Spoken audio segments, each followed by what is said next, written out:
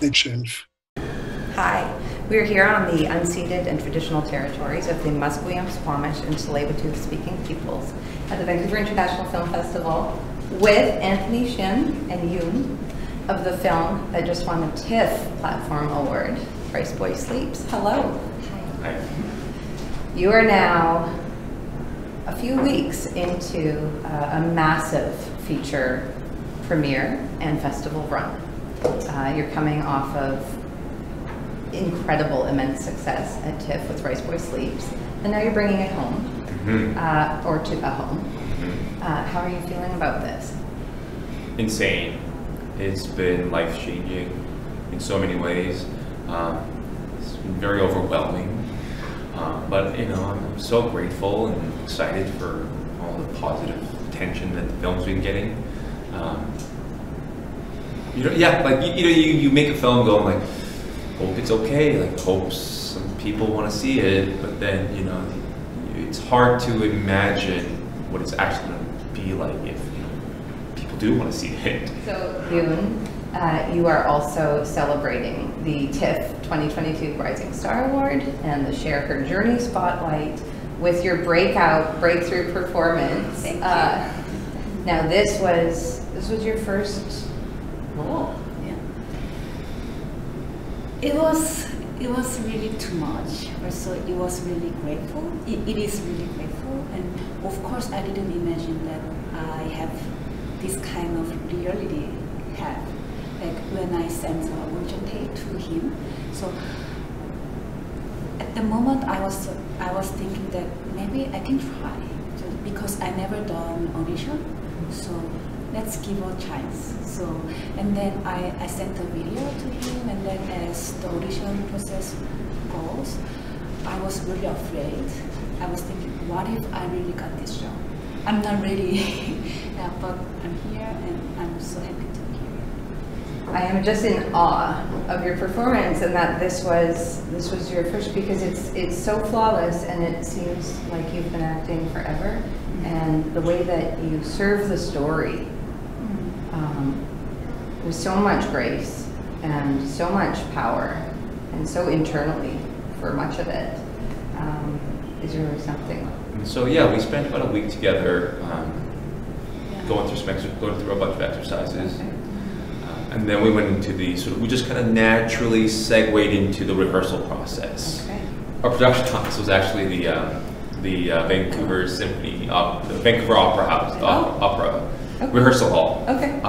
So my office was like this little rehearsal room, and so we kind of taped it all out so that it matched the locations we were shooting in, and we put kind of temp furniture in, and we walked it all through, and then we would go on the weekends and evenings and go to the actual locations if we had access. Now this story is very autobiographical. Well, I grew up in the 90s, and I lived on the island, Vancouver Island, and back then there weren't a lot of Korean people there, and we also didn't have, internet wasn't what it is today, and so and Korean culture wasn't nearly as popular and available as it is now, and so I grew up just always being different. I looked different from everybody else that was in my classroom, and I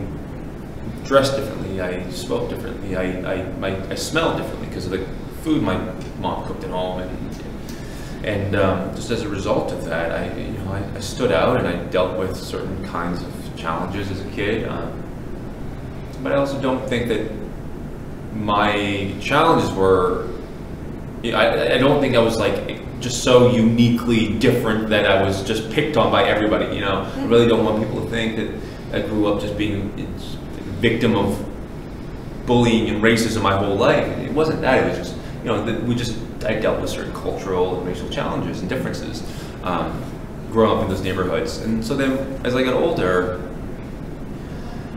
I wanted to make a film about my experiences and the questions that I was having as an adult about my own my cultural and racial identity and my relationship with my parents.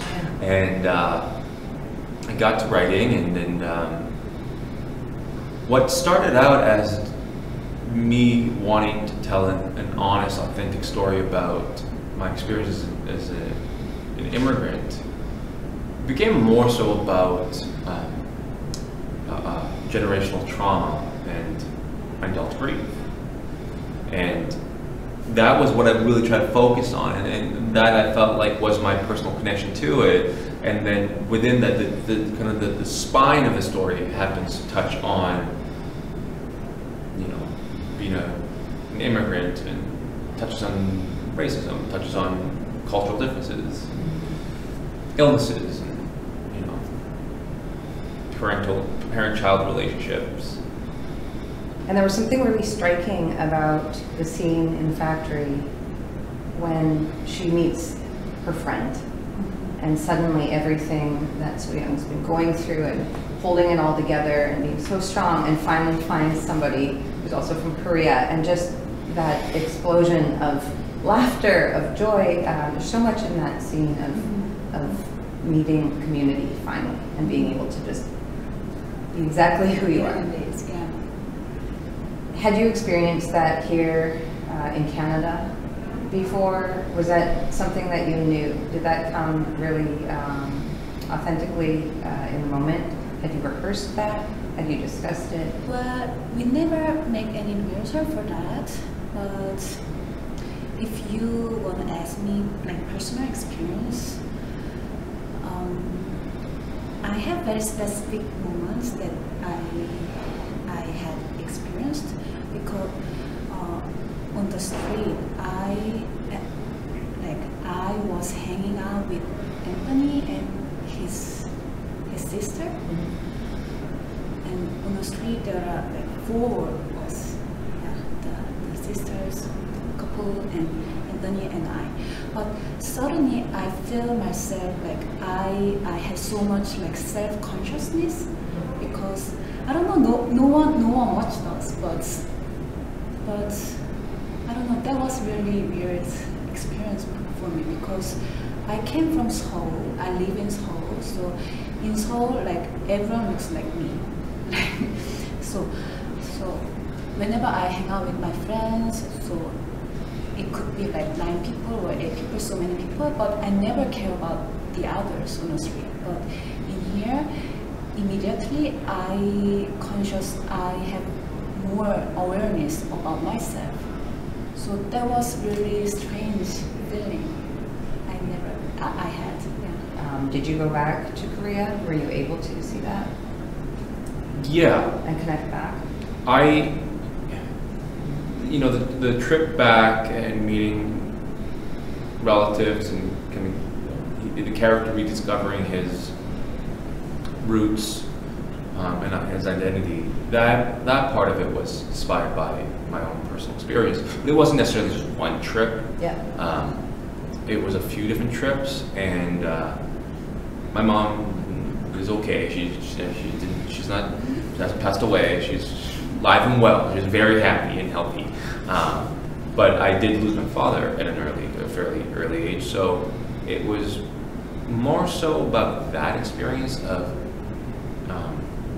having lost my father, and then that absence making me think about, you know, what is my relationship to my family, my relatives, and my heritage, and so I found myself being drawn to going back quite a bit, and I was going at least once a year to Korea,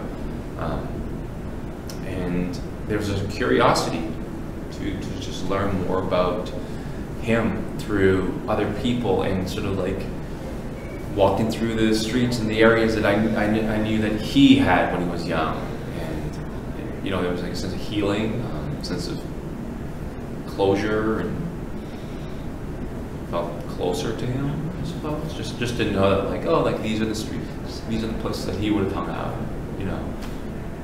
This is where he would, you know, this is where he slept when he was younger, and stuff like that, you know.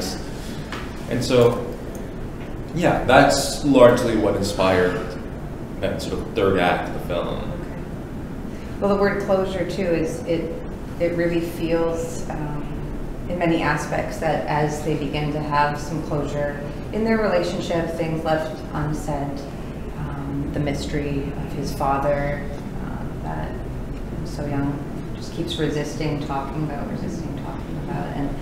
and those truths left unspoken. It comes across that it is when the closure begins to happen, it opens suddenly a liberation, and a liberation for the mother to be able to let out, what she's been holding on to so much, and for her son to be able to meet her finally, and really, be there together. So what was that like for you, being able to go back and shoot in Korea with him? We went through so much events and happening in Vancouver together. So at the moment I was totally like so young. So the shooting in Korea was so beautiful, and I think everything we shot in the road. Chronological order? Yeah. Almost. Oh wow, okay. Almost. Yeah. So I could naturally follow my emotion in our journey together with my son. So I deeply feel like grief, and also as well as I could feel like so much freedom. So I think the camera captured that moment exactly. Really did. But you did the work, because that liberation unlocked, and that scream, spoiler alert, but that scream, and the layers of liberation to have challenging conversations, and really get her courage. You can see it falling away, but also her liberating. I think she really wanted to try to make reconnection with herself and her past and where she come from. I think that's kind of like statement for her, saying, now I'm ready to reface my past. I interpret that story in that way. So yeah, it really comes across that as she's letting go, she's actually starting, and starting in her freedom, her liberation, being able to be all of who she is for herself, with her relationship to her son, and to Simon. Let's talk about Simon. Can we talk about Simon? Simon's gone. Simon's gone. Simon was heartbroken. He just left.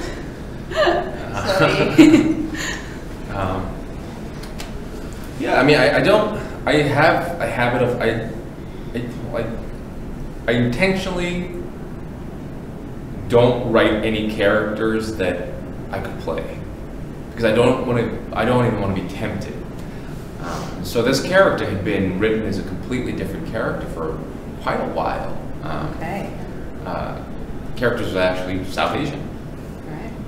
And then it was through the drafts, there's something about the character that wasn't working, and then it just seemed like I had to play the part. Yeah. I knew it so well. I looked the part, whatever that means. I felt like I just kind of fit, and also just, at that time we had already cast Yoon and Ethan, and it's like, okay, this dynamic feels right. We were spending a lot of time together anyways, and so I thought, this feels natural, and so I'll give it a go. And it was fun. It was hard. Yeah. I don't think I'd want to do it again. Yeah. Simon's a really interesting catalyst, sort of bringing up, I don't want to say out too much, but, some of the questions he proposes, and, keeping the plot moving forward, or the urgency a little bit moving forward for So Young, was really interesting, because it does force truths to come up. It does force things to be looked at.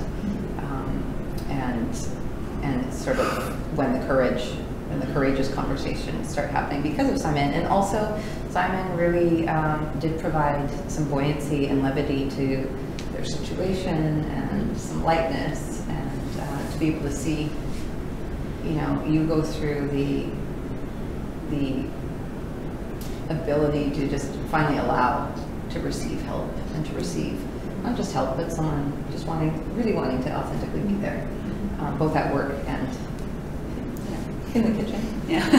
But it was a really lovely dynamic, and it was really powerful to see also your community of the women in the factory working together, and that being the other place where they could just let go and be themselves and laugh and have delight and make fun of things. Yeah, finally Seung-yoon made up her own community. Yeah.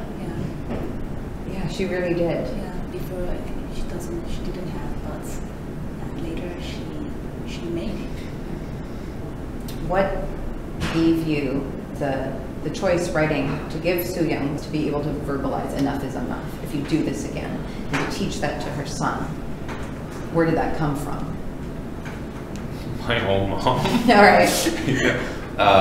My scary aunts, my grandma, both my grandmas, both of Yoon's grandmas as well. Like, you know, these are women that I grew up with and were so familiar with, and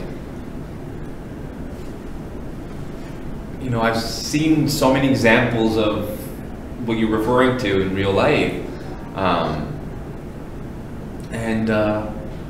Yeah, so it wasn't even really like a conscious decision of like, I'm gonna write this like tough, strong woman who's gonna never back down to anyone. It wasn't that. It was just, you know, I wanted to write about a character that was inspired by the women I grew up with, the women that I love, and all of them, if they were in those situations, I have no doubt that's how they would have responded. And so it wasn't a conscious thing. It just was, I was just writing from what I knew. And then when we started reading the script, people thought it was, you know, that was funny, or people thought it was like really, you know, like, yeah. Cool, like, you know, that's a great response. But I wasn't going for any sort of like I wasn't trying to make some grand statement or anything like that. Hit them as hard as you can and tell them you know Taekwondo. That's verbatim, you know, what my mom told me. It's probably not the best advice to give a kid. But I don't know, I think it was the, you know, my parents and others, you know, like my parents who were immigrants at that time, they did the best they could to give the best advice that they thought they could give to their kids, you know, in order for them to defend themselves and grow up. Yeah. The layers of this film and just the beautiful journey from childhood into adolescence into you know, the connection of the son and mother being able to meet square, eye to eye, and really be real with each other finally. Came through so beautifully when he finally, you know, he puts on the coat, his dad's coat. It feels like it really sunk in that minute. And it fits, like it just fits him perfectly, because it's his dad's coat. That was a really beautiful, powerful moment. Did you, oh yeah? Sorry, you know, that's the improvisation. Yeah, because whole the scene on the tractor, we done just one shot. Okay. Because the sun goes down. Yeah. So we didn't have time to do it again, and we didn't have time to get some instruction from director. We were just like running. I mean, we shot all that crazy stuff. It was shot in 4 days. Wow. So we had to move so fast. I had no time to waste, and that was a tough day. We were just running out of time. We had to wrap people out. And so we all just kind of like rushed over to this other area of the town. And there was like, you know, maybe like 8 of us total, including the actors, and just like, okay, go, just start shooting, and then we just kind of like whispered a couple of things. It was just like, yeah, make sure you get to this point, get to that point, and we just shot, and they just kind of, the two of them just did all of that stuff, and all happened so organically. They didn't know what was in the bag either. Oh wow! And it's so crazy. I mean, there were so many just like magical little things that happened in the film, making of this film. That jacket was originally, in the script, it's supposed to be a school uniform. Oh. We couldn't find one that was period appropriate. So then we said, you know what, let's swap it up. Let's switch to a military uniform. Okay. We couldn't find one that was authentic. Right. But the house we were shooting in, the owner of that house, he was a career paratrooper. Oh. He served his entire life as military, and we just randomly found in his closet this jacket. Huh. And we're like, what the hell is this? Why is it here? Like, we've been searching everywhere for this, and it was just right there in that house. That was the parents' house. And, and so I called him up and I said, like, what is this jacket? Who does it belong to? And can we use it in the movie? And he was like, yeah, go ahead. Just don't put my name on it, but go ahead. Ethan tried on and it just fit. It just fit. By the time I went to Korea, really, like, her and Ethan, they were the characters. There was no actor and character. They just had become one person by that point, and it was such an incredible thing to watch. And you know, because I just stepped back and I went, they got this. Just let them go and make sure we film it right. Make sure the mic is good. But that's why she was saying I didn't give any instructions or direction, and I didn't need to. It's like, this is the setting. This is the prop. We're going from point A to point B. Whatever you do, it just works because they were so, the relationship too was so tight, it was so real and authentic. There was everything just happened so organically, and we were just at the mercy of the movie guys, and just had to get out of the way. Because a lot of it was, we only had time to do like one take. That never happens on an indie shoot. Yeah. But I was like, you know what, let's embrace it. Yeah. The final day, the final scenes we shot on the final day. And we actually did kind of map out the day so that we would be climbing up that mountain and we would shoot, and get to the final spot and then wrap out. We mapped it out, we planned the day out to this, the time of the sunset. And then we basically just let the actors have that experience. It was never a situation where we went cut and then it's like, I don't think this is working, I think you should try more this or that. It was just, it was good. It is what it is. Like, it wasn't even like what I'm hoping to get out of the scene. It's just whatever was happening is what I took, because it just was perfect. It's so evident as an auteur that you are drastically here to serve the story forward within the container of your vision, but that you really, and just from hearing how you've described your process and even growing up, and that you're just really here to serve it forward and to trust the folks are doing their job, that they know how to do their job, and that you can let it be and become. And Christopher Liu, now that I'm hearing it was just a few days shoot and these time constraints you were under, that's something new for film, but the majesty of what he captured, the fields, the intimacy of the conversations, the silence, and the simplicity of the scenes. It's not very busy, and yet the pacing is just somehow perfect. A lot of that looked like it's obviously attributed to your direction, but his use of cinematography keeps it active, keeps it interesting. I mean, Chris is the other piece of this dynamic that makes it all work. Yeah. Because, I told him, I said, you have to approach this as though you're another character in the scene. So you have to understand where you sit in this moment emotionally. You have to know how, you physically and emotionally are responding to what's happening in front of you. And he took it on, and he was just incredible. And even he never made a sound, like any noise. So he was like ghost.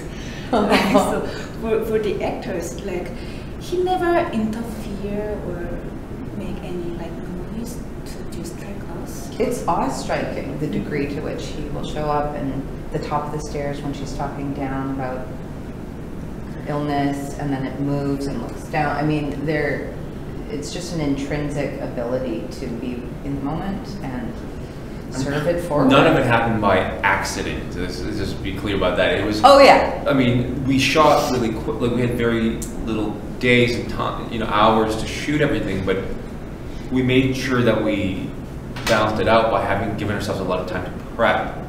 And I think that's, if I learned anything about filmmaking with this, it's prepare.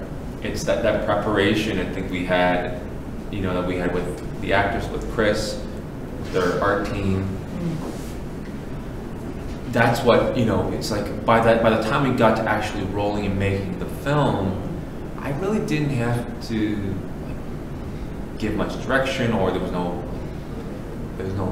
disagreements. Just we all knew why we were here, and it was it just felt like it's my job to just get out of the way, just let everyone do their jobs, and make sure they don't get lost or wander, somewhere. The intentionality comes through just in every single moment. Every actor, whether they're in there for just a minute or these longer.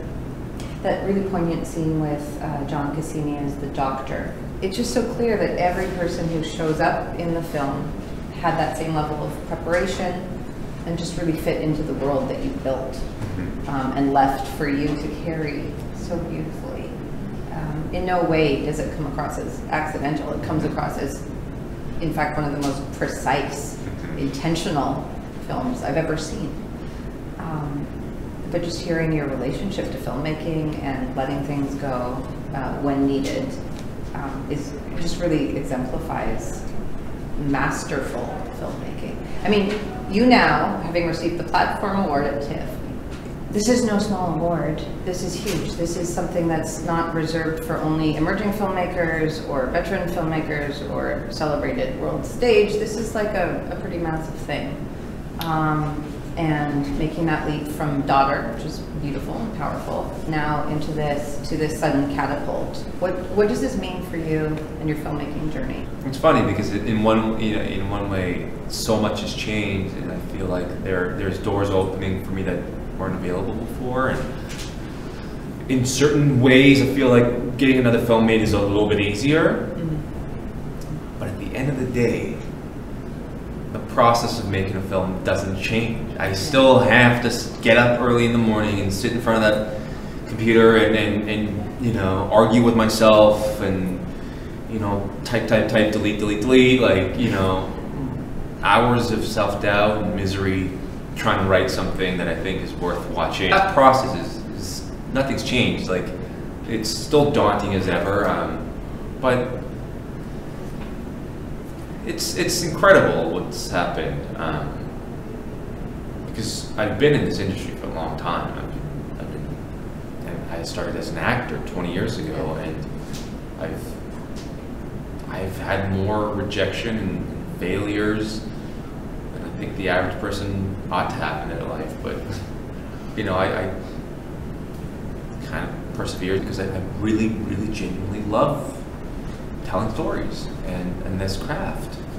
Like, I don't do this to try and win awards. Like, that's never like a goal of mine whenever I start to do something. But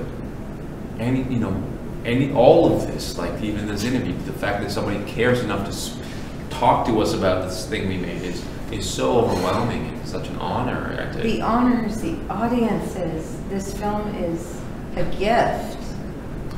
It's a gift. When something catches fire, it's because it's ready. It's because all the elements are there to allow that to, and for an audience to be ready to be carried with it. Obviously, that will be a really powerful story for Koreans, for immigrants, for anyone who's experienced edge walking between two worlds. And also, it really lands in a broader perspective now. And what does that say to you, maybe in the confidence of being able to tell stories that you didn't tell before? Is there more now that you feel, perhaps you might be, playing tug of war with your writer's instincts, but is there something where you go, okay, now I'm ready to dip in a little deeper. Why don't we tackle this subject matter next? I'm really trying not to like try and recreate any of what's been successful about this film. Cool. I'm trying to just forget it and just go, just write from the heart and just write what feels honest. And I definitely want to, whatever's next, I would like it to be something where people watch and they don't cry. that's my goal. I don't, there's some ideas percolating, but that's the one thing. I don't want people crying in this next one. We're gonna go for dark comedy. Maybe people. I don't want to be known as like the person who's like trying to make people cry watching my movies. There's something about truth and beauty that brings tears, and sometimes they're joyful.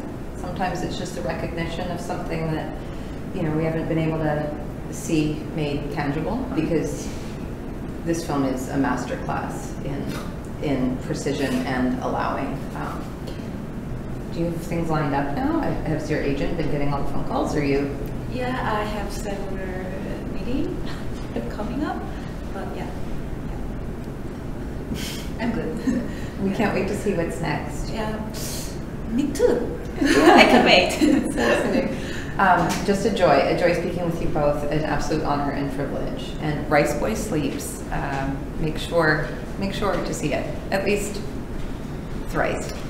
See it on the big screen. Yeah, it must be seen on the big screen.